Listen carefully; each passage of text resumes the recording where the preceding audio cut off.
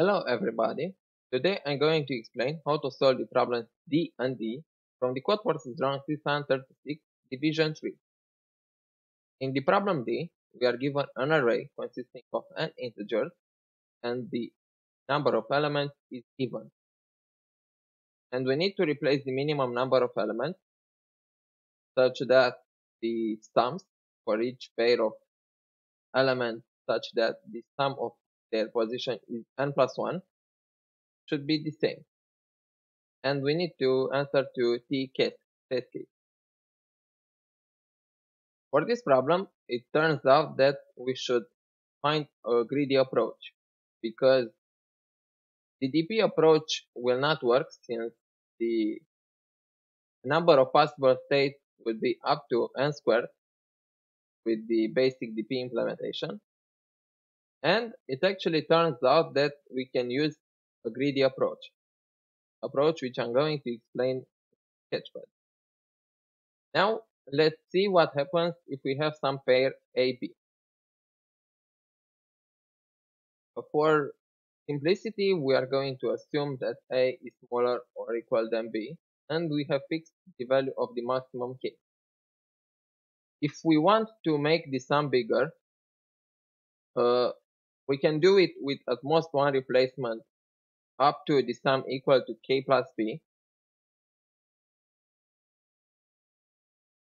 because we can always replace the smaller number and keep the bigger number.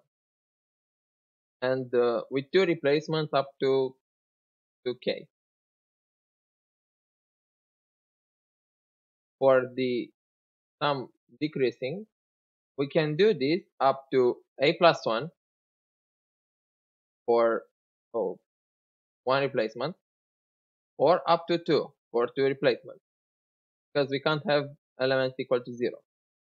And this is true because we can always decrease the bigger number in order to get the bigger sum. What does this mean? Well, knowing this, we can now create a prefix sum array which will tell us how many replacements are we going to do in order to make all the pairs get to the same sum.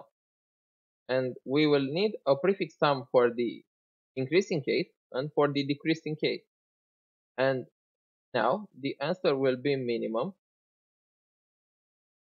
of the sum of, let's say for some I,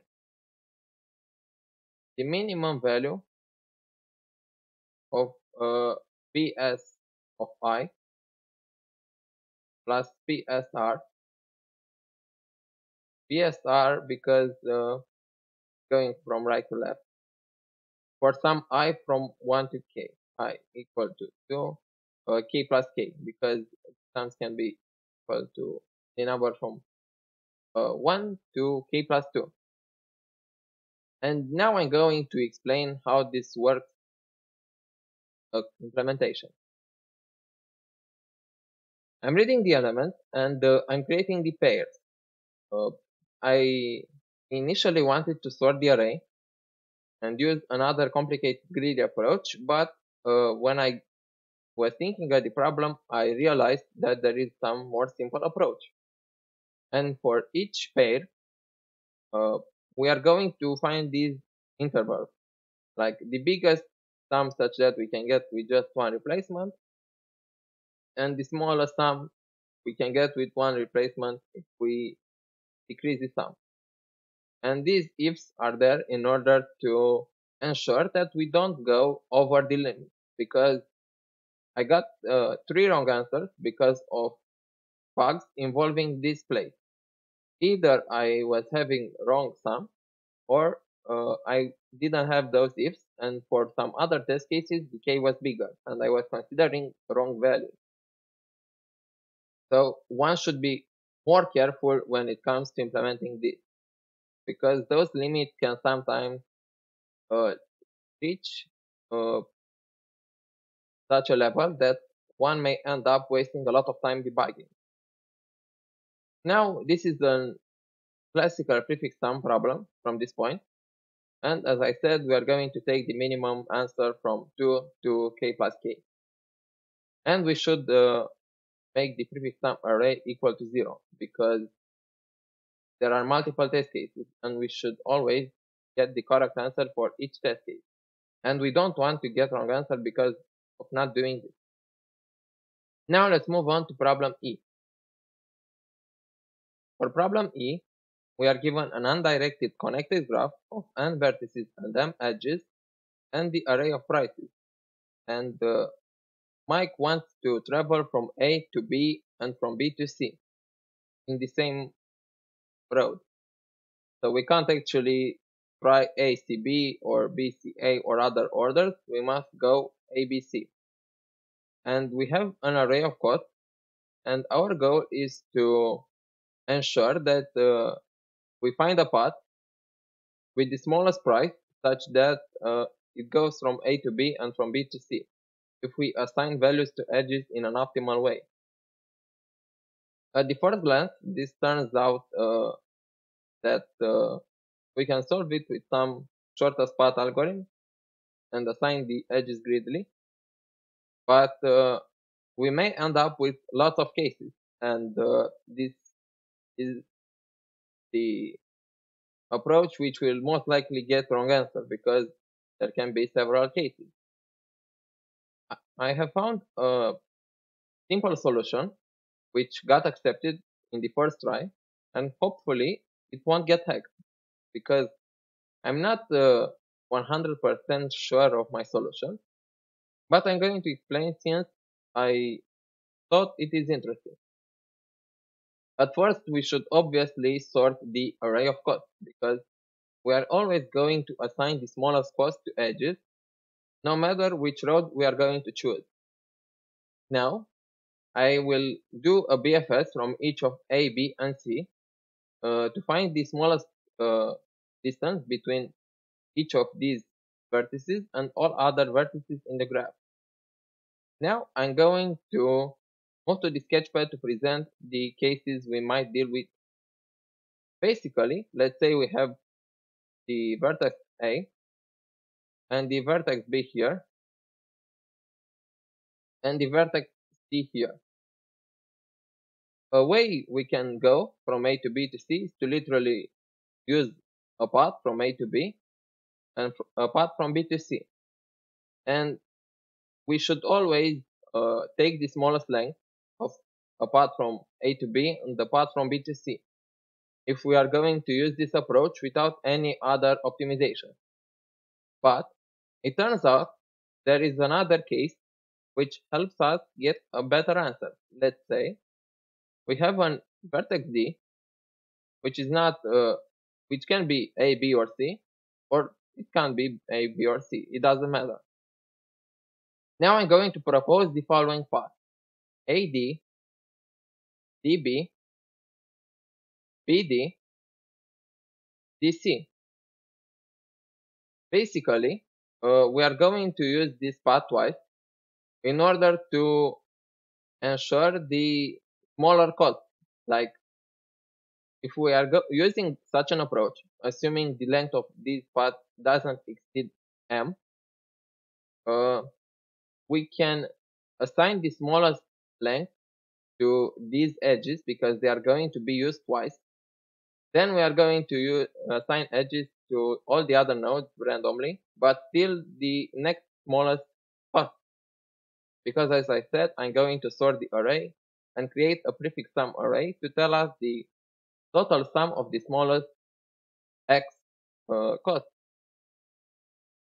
And now all we have to do is to do a BFS from A, B, and C.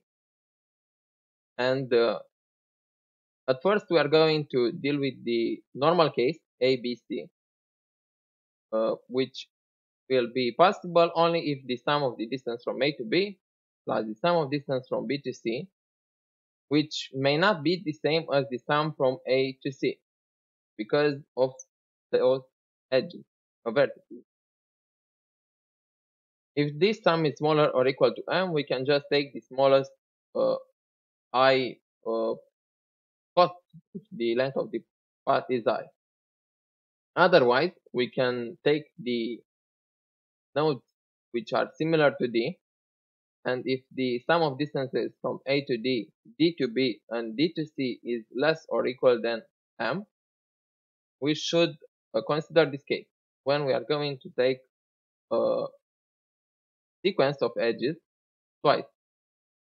Now I'm going to move to this submission because there are various implementation details I can't explain here. Basically, we are reading the input and creating the prefix sum array, which will tell us the sum of the smallest spots. Now I'm going to do a BFS from each of A, B, and C and keep in some array the shortest distances. I have declared BFS with two parameters because I want to keep an array and I don't want to write too much because if I copy pasted this code 3 times it would be useless because it takes longer. I have initialized the distances with 1 and in order to avoid using an extra array. And while I'm still in the deck queue, I'm going for the neighbor edges. Basically, this is a normal BFF. Since I have declared the initial distance to be equal to 1, we have to decrement the distances at the end of our BFF.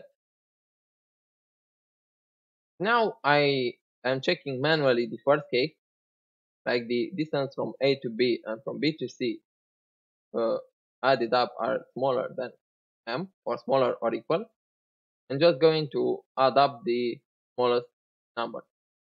I could have just saved time and used an one-liner, but when I wrote this line, I didn't write the prefix sum yet.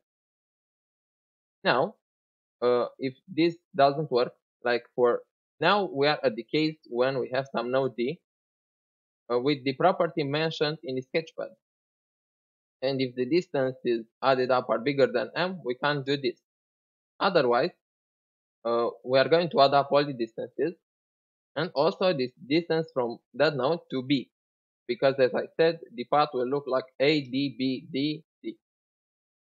We are going to add to the answer prefix sum of the first distance dx multiplied by 2 because it have B, D, B, actually D, B, D, but it's the same thing.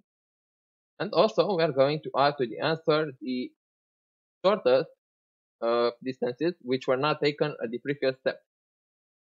And we are going to check if the answer is smaller. Now we are going to print the answer and as always reset the array because we have multiple test cases. Hopefully this approach doesn't get hacked since I'm not 100% sure of its correctness. But given the fact that it passed in the first try, this means that it's either correct or the test cases are really weak and they didn't see any of the mistakes in this thinking process. There are any. If you liked watching this video, please subscribe to the channel, like the video, and also press the bell button in order to be the first one to get notifications about the new videos. Also, you can join the Discord server for more nice content and for more interaction with me. Until the next time, stay safe, stay healthy, good luck, and goodbye.